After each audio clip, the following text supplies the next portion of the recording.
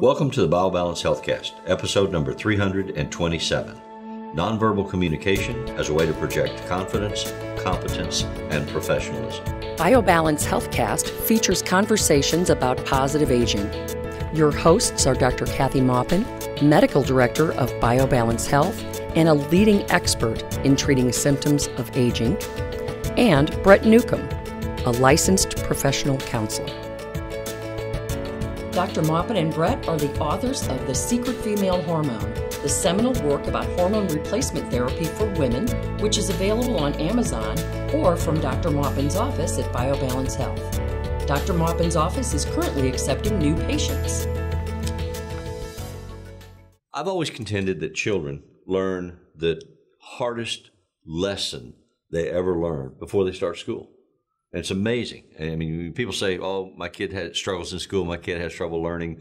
And I always say back to them, maybe it's a matter of how you approach it, or they may need certain additional skills, but they've already learned the hardest thing that they will learn, and that is to speak and understand appropriately in the English language.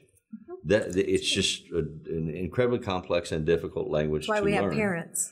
And they learn it. They learn it from their friends. They learn it from the television. They learn it from church and the neighborhood and what have you. But they also learn to speak another language that doesn't really get acknowledged. And that language is the language of nonverbals. Mm-hmm. Children learn as infants to read their mother's tone and face and posture and body language. And they learn to try to manipulate it so that their mother is pleased with them and smiles at them. They try to seduce her when she's angry or upset or not available. They don't have avoidance. language. At first they don't have language, so that's how they have to learn. Exactly. That's how we all learn. And we do. And so we all learn to communicate nonverbally. And I often get English teachers in a dither because I regularly say one cannot not communicate. I mean, you can sit here quietly and not say anything, but you're communicating. You're communicating by your attitude, by your posture, by your aura, by your facial expression, your breathing rate, whether you're tapping your toes or your fingers are playing, or there are all kinds of things that are going on. And the challenge with nonverbal communications is that we learn it as children, and we learn to recognize it, and we internalize it and automate it, and then we rarely consciously think about it again. We just exist in a milieu or surround of people that are communicating. I mean, I go to a restaurant because I'm somewhat trained to do this, and I'll go to a restaurant and I'll look around and I'll say, those people over there. Don't go to a restaurant with Brett. those people over there are fighting. Those people over there are happy. Those people over there are upset. This one is really sad. Something's going on with that one. And my wife, when we first started dating, and I would do that, she'd be like, how do you know this stuff? And now she's learned how to do it, and she can do it too. Did you notice these people over here? It's very important for me because I read patients. I don't necessarily read people in a restaurant, although I guess I could. You do. But you can't not do it. You see somebody that's got a goiter problem. You see somebody that's true. A walking heart attack. You see somebody that's pale and doesn't have any blood flow, that's obese, that's having trouble breathing. They don't want to know, You're doing diagnostic checklist. I am. You don't go up to them and say, do you know you're about to have a heart attack? But Thank God. You turn to me and say, they got some walking heart attack. You know? But it's not polite, and it's probably not wanted to say anything about it, but you still observe it. And I learned how to read a patient that way in medical school, but I also knew how to do that anyway because we learn it as children. But we can hone that kind of talent. I know that when I was an expert witness, I don't do that anymore, but as an expert witness for OBGYN for deliveries, I learned from the attorneys how to sit so that I looked like I was paying attention, and how to keep my shoulders back and look confident because I am the expert at that time. I was the expert in the room. And so I learned that from them, but I also had done a lot of TV stuff. My daughter did as well, TV and radio, and when we were younger. And I learned how to walk and how to sit and how to stand and how not to look fat on camera and, that kind of thing, how the different angles and how to cross your legs. That was all in learning how to do modeling. Communicate an image. Modeling. And a message. And it's all about image. It's the initial contact with somebody is the only thing that's going to ever matter. How they walk in the room and see you and how you see them is what they remember forever. It's implanted. It's in that book, Blink. Yes. By Malcolm Gladwell. Mm-hmm. The very first second, they know who you are and how they should respond to you. You never get a second chance to make a first impression. That's right. You don't. And things that you can learn, for instance, if you encounter me for the first time and I am pleased by what I experience from you, the messaging that I'm receiving from you, the pupils of my eyes will enlarge fractionally. If you're close enough to see them, I can't make it not happen. Do that. No, you can't not do it. You can't make it happen. Yeah, I can't fake it either way. If I don't like what I'm seeing, or if I'm upset or off-put by something, then they will scrunch down. And it doesn't last. I mean, it doesn't endure. It's not like 30 seconds. You know, where you. It's not everybody. There's some medications that stop that. And there are some medications, but so I just don't want anybody to think somebody doesn't like them if their eyes aren't dilating. Because that's a little. There's several things that a lot of people take that would stop their eyes from dilating. In any case, sorry. That's true. And it brings me to another point to make, which is we learn these things about nonverbal communications, and they're global. You read books on it, you study, you take classes on it, whatever, and they'll teach you broad gesture messaging.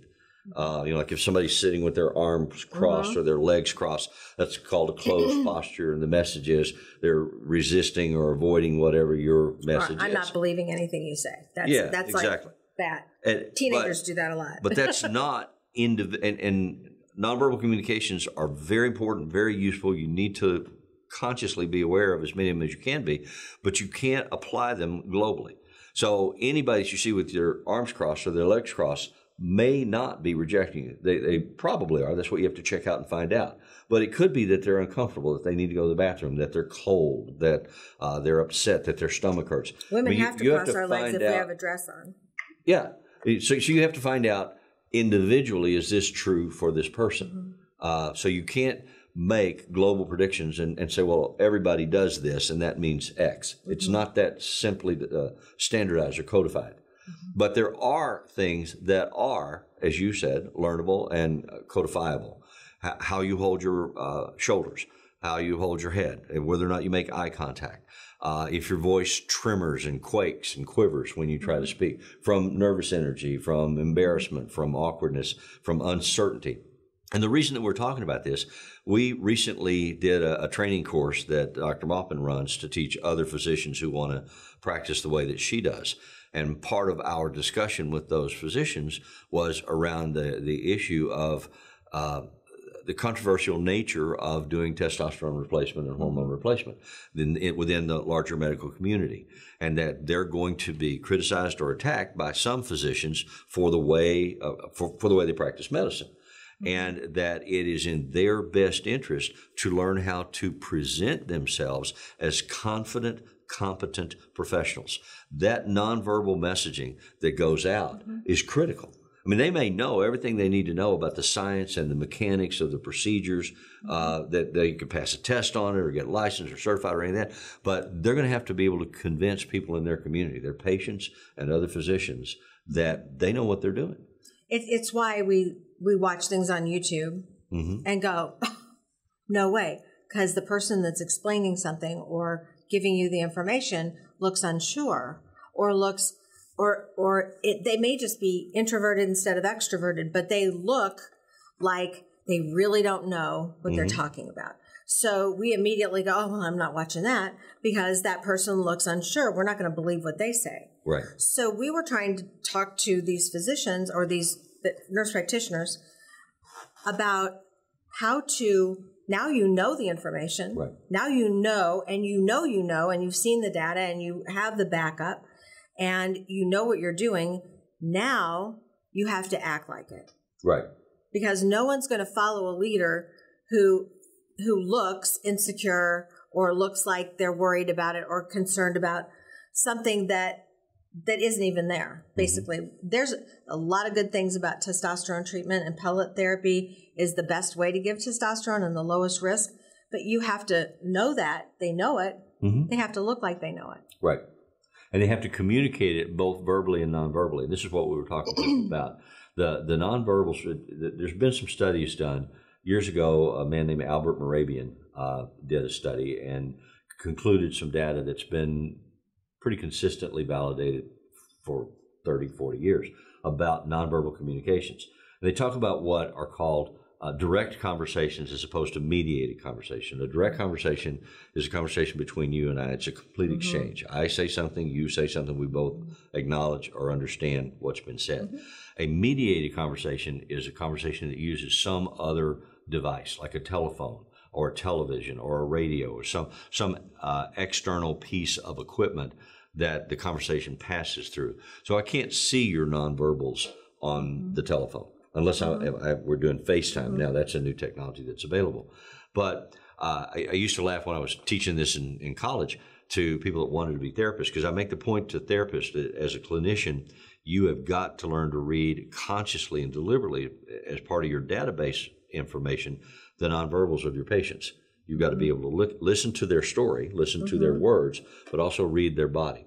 Read their state of tension, their state of relaxation, where they hesitate, where they pause, what they avoid, when they digress somewhere else from a question. It's really important in doing any kind of interview. Yes. To understand, and I do that as well. You have and how to take people who, like my mother-in-law used to. God, I loved her. She used to just go off on a tangent, and we'd say, "Those are the begats. Come back to what you were talking about." She'd say, "Now, this person," then she'd give me 30 people that she was descended from. Yeah. And then she'd tell me about the story. I'm like, skip those people. I don't know them. And I don't care. They're not relevant to the right. message. So you have to bring people back. I wouldn't do that with someone else. No, you wouldn't be rude about it. But every conversation has to do with who you're speaking to, how intimate you are, and if it's a stranger, or if it's a friend. And those conversations are in context. But you're right, very right, and so is that researcher that said I can't see you when you are looking at this program. Right. I can't tell if you're nodding your head or if I'm not getting through. I can't. If you're rolling your eyes, and sometimes you can hear your adolescent roll his eyes from another room. Ding. Because of all the nonverbals that you know from your or your husband. But one of the things that I have a hard time with, and that's why I don't like to do them, is phone consultations with a patient I don't know. Right. So and even worse is an email that you lose all of the inflections. There's no context. With an email, all you've got is what's written. You can think somebody's angry by how they write, and they're happy. You can't tell by many of the things. So really seeing and hearing someone's voice is integral to understanding who they are and if they are understanding what you're trying to tell them and who you are. So you should do your phone consults now on FaceTime or Skype. I have to do something, that is a visual medium.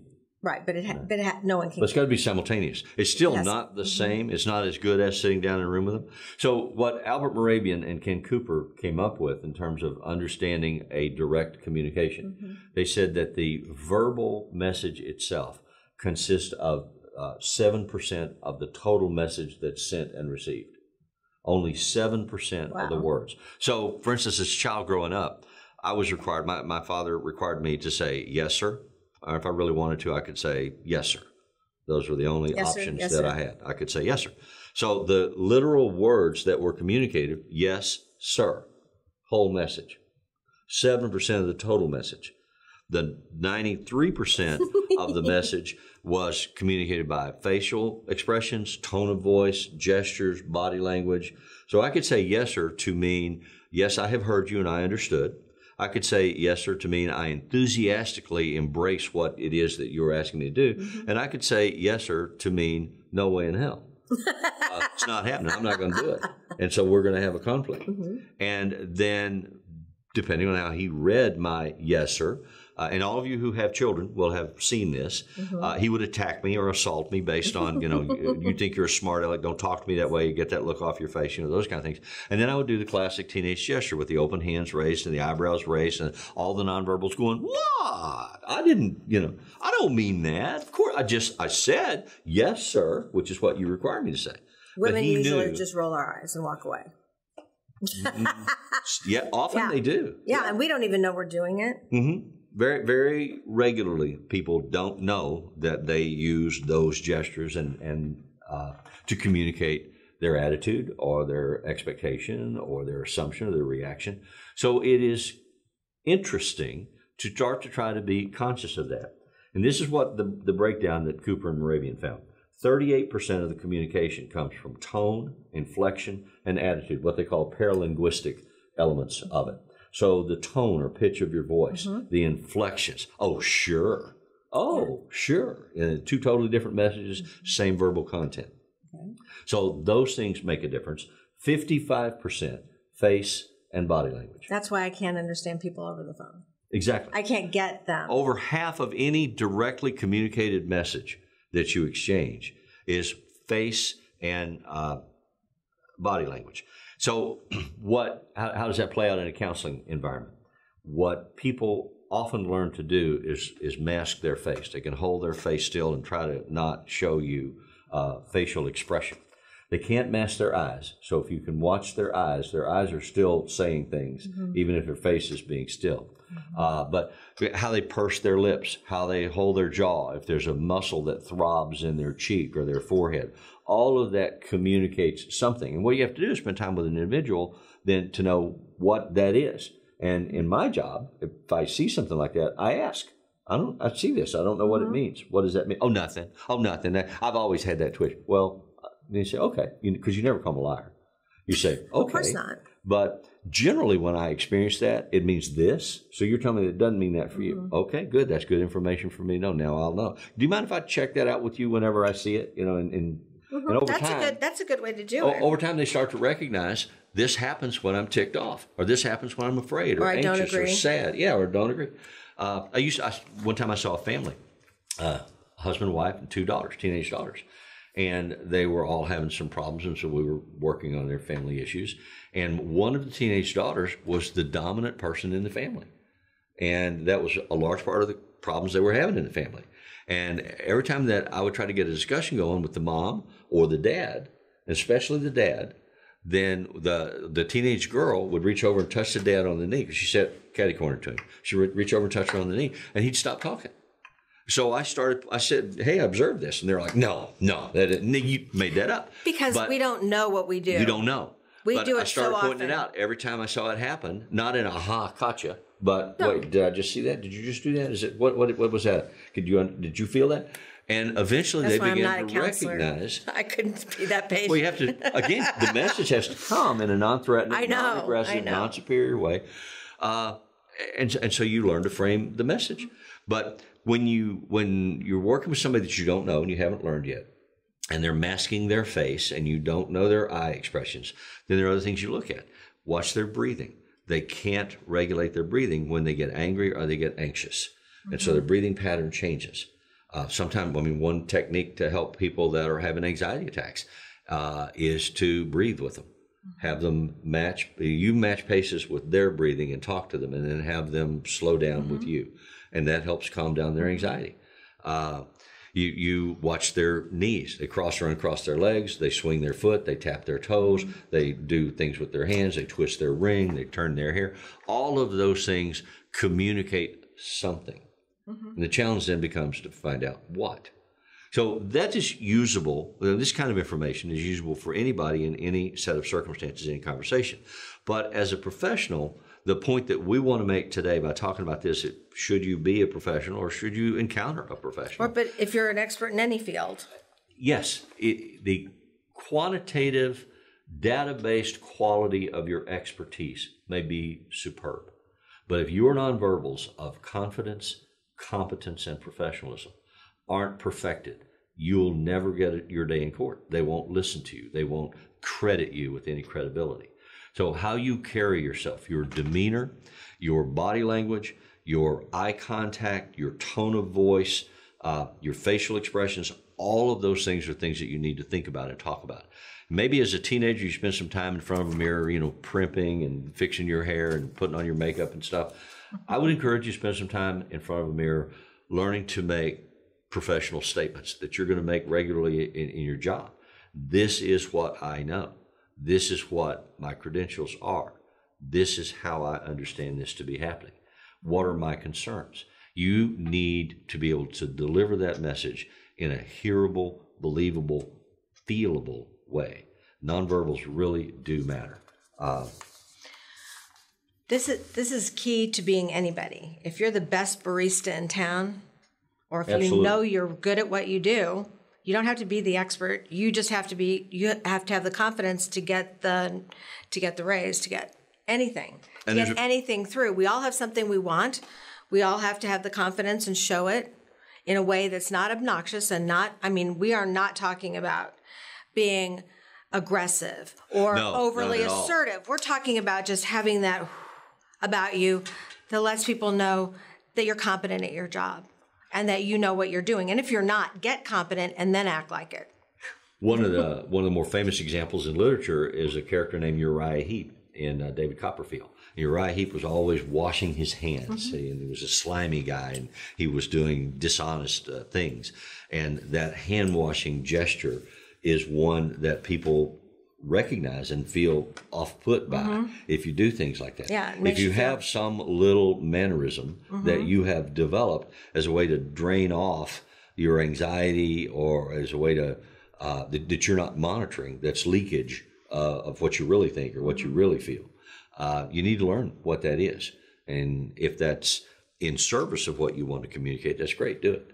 But if it's not in service, Richard Nixon was famous as a politician for never answering the question that he was asked, answering the question he wanted to answer. But a lot of people do that. Good politicians do that. But one of the things that Richard Nixon would do, that if you go back and watch films of him, Richard Nixon's gestures were never timed properly. So he'd say, and that's another thing. That's right. That's right. I remember that. It was so out of sync. You need to make it be in sync. You need to make it flow. If you want credibility, if you want professional acceptance as an expert, your nonverbal posture and delivery is critical to your success. But if you're not a professional and you're just a person and you're in relationships and you have families, it's also useful and helpful to present yourself the way you want to be experienced. So learn about nonverbals and use them. You use them anyway, but learn about them consciously. Thank you for listening. Thank you. Email your questions or comments to podcast@biobalancehealth.com. You can find the BioBalance Healthcast on iTunes and on YouTube. For more information about bioidentical hormone pellet therapy and other reverse aging solutions, visit biobalancehealth.com or call 314-993-0963. You can find Dr. Maupin on Twitter at Dr. Kathy Maupin and on Facebook at facebook.com/biobalancehealth.